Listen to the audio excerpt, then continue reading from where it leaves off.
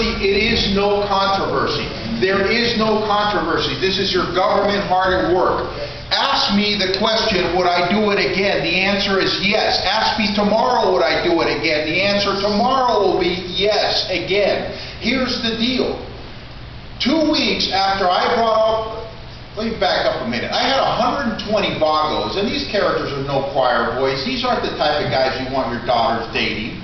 These individuals are criminal, verified criminal gangs. Their business is drugs, prostitution, strong-arming, and violence. Not necessarily in that order. I had 120 of them here in Lake County. They were here to show force because one of their boys got beat up by some Hells Angels. Then I get information both from the FBI and from the CHP that I got 150 full-patch Hells Angels on the way up here to Rome. Now, my son was having a baseball game up here at Hidden Valley. You know what? I just could have gone to the baseball game and forgotten all about it and let him come in and see what happened. How many of you and how much criticism would I be getting from the DA if they have destroyed Middletown or destroyed Lower Lake or destroyed Clear Lake or destroyed Lakeport? Then what kind of heat would I be taking? What I did was the only prudent thing. I had a law enforcement emergency. I stress the word emergency. I cannot allow 200 plus bikers to get into it in this county.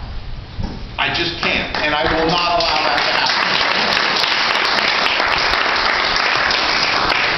Now, God being as good as He's been to me my entire life, because it could have been just the end of that story, and I would continue to have criticism, and this thing will play out in the end, and trust me, I'm not worried about it. The only thing that concerns me is sending a message to the Hells Angels, to the Vagos, to the Norteños, the Sureños, MS-13, the Mexican Mafia, and all these other people that I don't want in this county, and neither do you, sending them a message that we will absolutely protect their